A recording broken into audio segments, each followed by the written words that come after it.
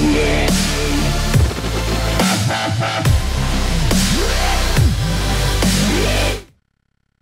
hey guys, it's your host Mr. Hamster, and today I'm back with a new amazing video, guys. So one of the most thing which you have recently may have seen on Instagram, that many great pages have been uploading many videos like this. And basically what was the concept of this whole video is the image is still, but they add up the animation to this whole image. So I'm going to show you a simple tutorial, guys, how to you could also really make some videos like this. So now let me just show you another video. For instance, as you could see, the guy is still and the flames are animated here. So you could also basically do this whole shit up, guys. So let's get started with this whole video about how to animate any of the images. I know this is really dope, but let's get started. Basically, first of all, what you need to do is just go ahead and just download the Plotagraph Pro app from the description. I will just put the link in the description, guys. So just go ahead and just download this whole thing. So once you have downloaded this up, guys, it will just send you email verification thing, and after that it will just tell you to download the trial version of this software. And once you're there, just go ahead and select your operating system. So in my case it is Windows 32-bit, and that's it. So once you have done with this, now just go ahead and install this, and boom. So once you're there, it will basically ask for the login part. So just go ahead and just log in with your account, existing account here. And once you're done with the login part, now let's just go ahead and just create a new Plotagraph image itself.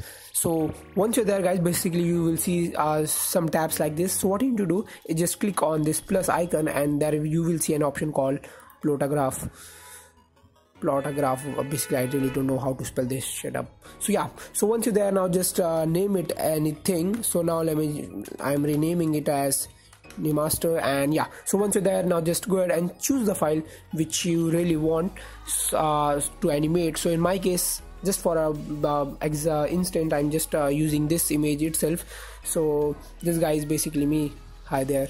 And yeah, so once you're there, just go ahead and tap on create, and it will take some time. So I would really suggest you guys to go to the view tab and do this whole thing in the full screen mode. So yeah, so once you're here, guys, you may have noticed that there were two concepts behind this image. So one of the most important concept was that some of the elements were not moving, and some of the elements were moved and they were animated. So basically what you need to do is just go ahead, and you will see a lady, that is the logo itself. Just tap on here, and you will see basically these are the 2 points. So one is the animation points, and another is the stabilizer points. So animation points are those points which you will make them to animate, and the stabilizers points are those which will make the image still itself. First of all, now I will really suggest you to use the stabilizer point itself. So what you need to do is just put this whole point around the corner of around the sides of the image itself, or the thing which you really don't want to move in this whole video. So as in this case, I don't want this me to be moving with this whole thing. Otherwise everything will start moving with this guy itself. So now let me just show you. So what you really need to keep in mind here is that whenever you try to plot the points around the sides of the thing, make sure that it is close as it is. So if you have a lot of distance between each point, then it will also make the thing also to move with the animation itself.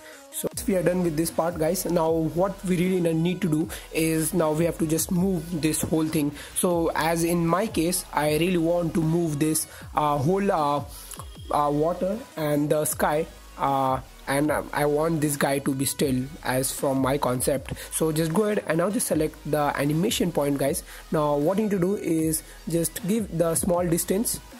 Just put the arrow with a small distance of at the direction where this whole thing will really move. So in my case, I'm also moving the water from left to right in my case here, as you could basically see.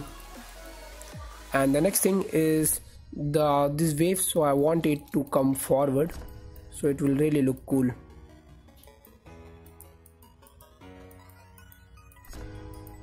So now if I play this whole thing for you, now it will play something like this. As you could see, it has been animated and everything has been moving, even the water and the clouds.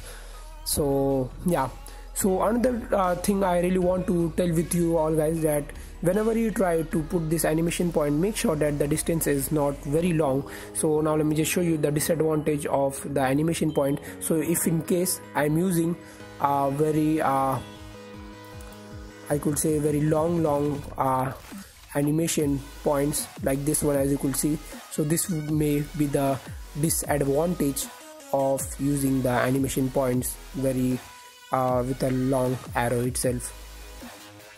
So as you could see, he's getting scattered basically. Yeah, another thing is the direct select tool guys. If you really want to remove all those points, you could just go ahead and select all the points. Basically this is where the points, and I selected them and just tap on delete, and boom, every points have been removed by this direct select tool. So yeah, so I wanted to animate this cloud, so just go ahead to animation points once again. So it will be really cool if I drag them to upwards. So as I said, make sure that the direct arrow is small, so it will really give a perfect animation move. So now just go ahead and now let's play this whole final video, how it will really look like.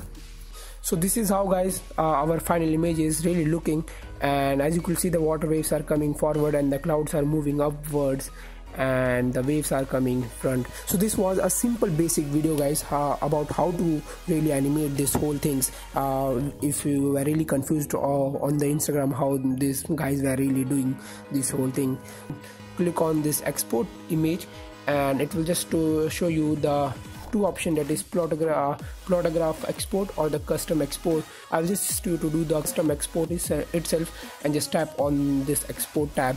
So before starting, finally I just want to tell you guys that if you are doing this whole trial version, you may only do the export thing up to 3 times only. So that's it. Thanks for watching this whole video guys. I hope this video is really helpful, and if it is really guys, please hit that like button and smash that subscribe button for showing your support. So till then, bye guys, your host Mr. Hamster. Have a good day. See you in the next video. Signing out.